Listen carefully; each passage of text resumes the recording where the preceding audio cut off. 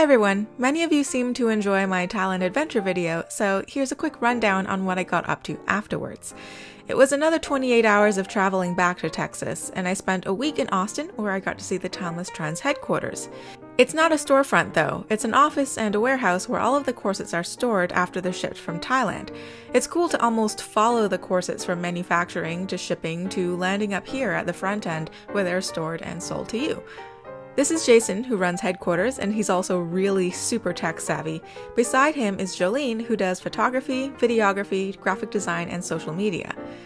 In there is Josh, who did inventory, organizing, packing, and shipping, and he's training the new person. You already met Sarah in the last video, who's customer support and administration.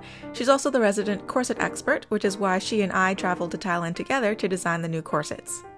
There are only 4 or 5 workers at headquarters, and remember I said there were only about 25 people at the factory, so it's a relatively small company overall. After a quick tour of the warehouse and seeing how the whole system works, we filmed several new videos for the Timeless Trends website, giving specs on the redesigned corsets and how to get into and out of your corset and all that good stuff. I offered to do the filming while I was there since we were really proud of the work we just finished in Thailand, and since I'm already pretty good at being in front of the camera. Or, you know, most of the time. Here's a selection of my favorite outtakes. Okay, you're on.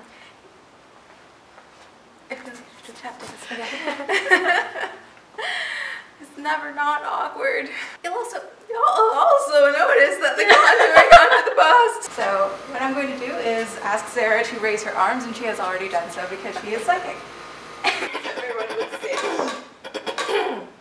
Okay, sorry. I just don't want to be like, and it'll be like immortalized forever on your website. So that it's cut straight across under the bust. Straight. White. Not unless I get about that close. Okay.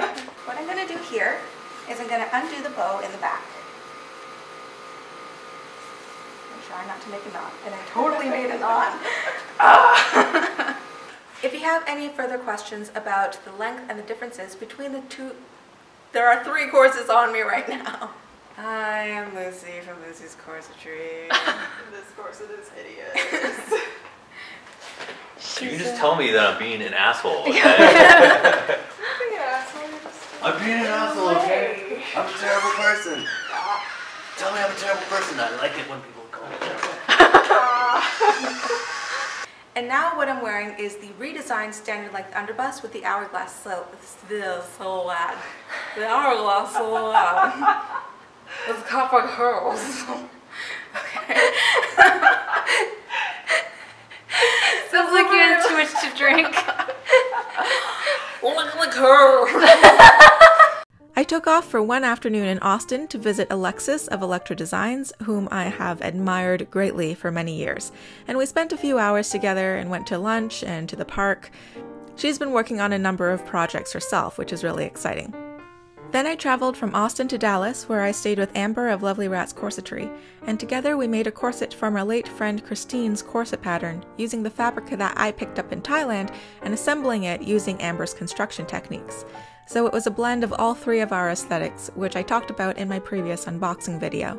We also filmed an interview, which I uploaded about a month ago to this channel, and the rest of the time I just caught up on emails and edited videos and hung out with our corgi Charlotte and watched far too much Netflix since I don't have it at home. It was really hot in Dallas while I was there, so I didn't take in as much of the city as I originally wanted to, but we did go to the aquarium, and I also met up with one of my old school friends who's now living in Dallas, and we went to the Perot Museum together. In a future video, I'll talk about my experience at the National American Corsetry and Lingerie Symposium in California, which I went to right after my Dallas trip, as well as some of my adventures in Los Angeles. If you missed my last video about the Timeless Trends factory, Bangkok, and how we redesigned their corset patterns, click here. Thanks for watching, and I will see you next week for another video.